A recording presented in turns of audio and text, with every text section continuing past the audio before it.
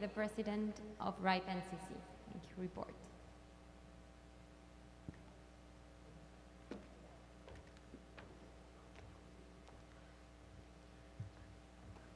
Hola, buenos días. Voy a hablar en inglés. And unfortunately, I'm not the president of the... I would love to, but I'm... to say I will present. And but sorry, yeah. Or maybe I just got promoted. But yeah. I'm working as the policy officer for the RIPE NCC, and yeah, also from my side, I want to give a big compliment to all the early birds that are here in the room after yesterday's social, and I hope I have some information for you that you might find interesting. First off, about our membership growth. Just in the last 12 months, we have seen an overall growth of almost 3,000 new LAR accounts, and I should clarify something here from the beginning. In the RIPE NCC region, LAR account doesn't equal member. It is possible in our region that one legal entity has multiple LAR accounts, so the actual membership number is a bit lower, but still it's increasing a lot. And counting all the pending applications, soon we will reach the amount of 19,000 LAR accounts. Why this increases so heavily? Well, we have a soft landing policy, and every LAR qualifies for a /22 IPv4, and many organizations find us as the only place where they still can get IPv4. So we see a lot of companies now joining us to get something for their own network. And that's why our last /8, so the one that we got from IANA, was just recently finished about 2 weeks ago. Luckily, we still have in our pool around 9 million IP addresses, which is returned space from closed LARs, which is other deregistration activities, and also from the IANA recovered pool. So we expect for about 2 more years that we will be able to hand out IPv4 blocks to LARs. Another important topic, of course, also like in the ARM region, transfers. Last year, we saw a peak. Almost 21 million IP addresses have been transferred, and you can see it's quite a jump to the previous years. So we decided to look a bit closer into this number. And it turns actually out that 3/4 of these 21 million addresses are related to administrative transfers. So not, let's say, classical transfers, rather some movement of resources between organizations that are related, like branches in different countries that move addresses around, which leaves about 4.6 million addresses that were transferred on the actual market. And that's actually something that where we see a downward trend. So 4.6 million IPs, it's less than in the last years. And that's not so much because there's a decrease in demand, but there's a decrease in offering address space.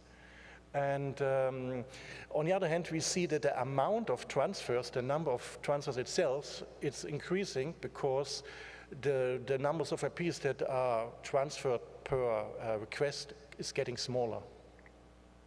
If you're interested in those numbers, my presentation also has a link to a very interesting article on our website, RIPE Labs, where we go much more in detail in all those transfer activities that we observe. A little bit more about IPv6. We see less LARs requesting IPv6. The blue line shows a good trend. Around 13,000 of our LARs have IPv6 allocation, but since 2 years also the amount of LARs without V6 is picking up by right now about 5,000. But that's actually not such a bad thing, because 2 years ago there was a policy change that removed the requirement that you need to request V6 before get V4. And we have quite some companies that are not really internet service providers. They just need some IPv4 for the network, so they don't need IPv6 yet, so they don't request it anymore. And also, as I mentioned before, we have some organizations that open multiple LAR accounts, and usually they don't request IPv6 allocation for each account. Another activity that we focus more and more on is support for NOGs. So we see more and more of them popping up in our region, latest one like in Norway or in Portugal or in Albania, and we support this. We send, for example, speakers to their events, we do some sponsoring, and yeah, we also provide our expertise as such. And on top of this, we have 3 regional, so bigger energies, one for the Middle East, one for former Soviet Union and Eastern Europe, and one for the Balkan area. And these we support with administrative support for their meetings and so on. And to extend our support to these NOGs, we also provide them now on our RIPE Labs webpage an extra section, which includes a map with all the NOGs that we know about worldwide. So if you are representing an NOG, or if you know one and you don't find it on the map, please let us know and we will be happy to add it. Why we're doing all those things? Because we want to connect the NOG participants with the RIPE community. Because opposite, like for example, to the LACNIC region, where there's LACNIC and LACNOC working together, we don't have an NOG that covers our whole service region. And that's why at the upcoming RIPE meeting, for the first time, we will have a full plenary session focused on NOGs only. A bit about policy proposals. Just 2 days ago, you had discussions about 10 different proposals. In 2 weeks, we will discuss in Marseille 5 proposals.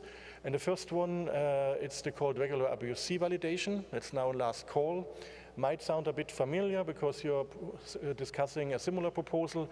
This one is more high level. It just gives a mandate to the RIPE NCC to validate annually, and the RIPE NCC will validate technical parameters.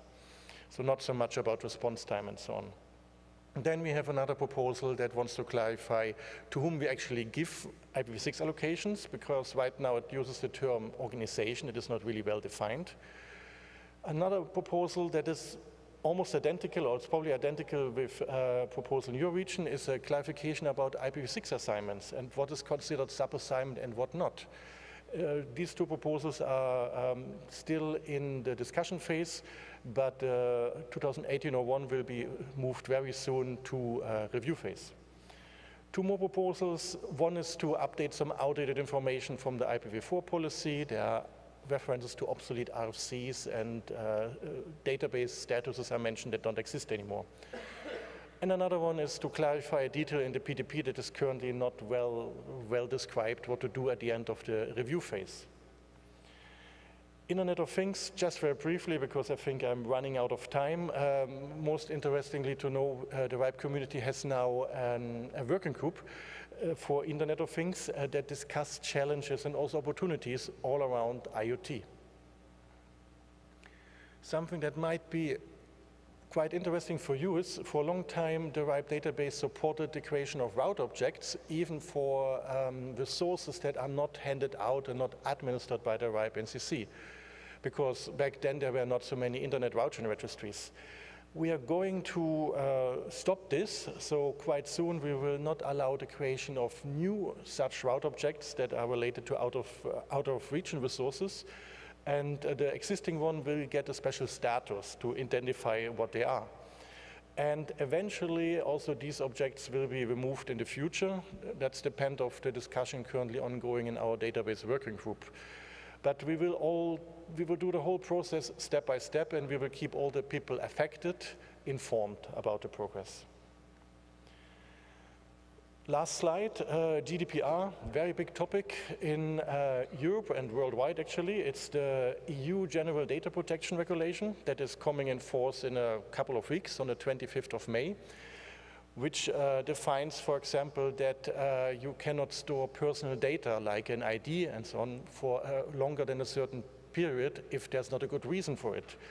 So we are still conducting an internal review to make sure that we will fully apply to these regulations.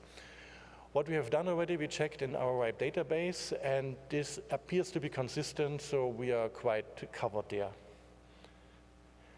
Last but not least, in 2 weeks we will hold our RIPE meeting in beautiful Marseille, and there we will discuss all those topics and more. So you're all very welcome, and I hope to see you there.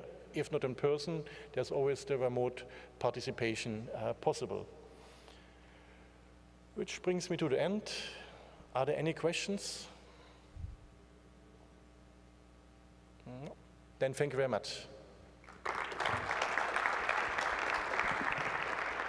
Thank you, Marco. Ahora damos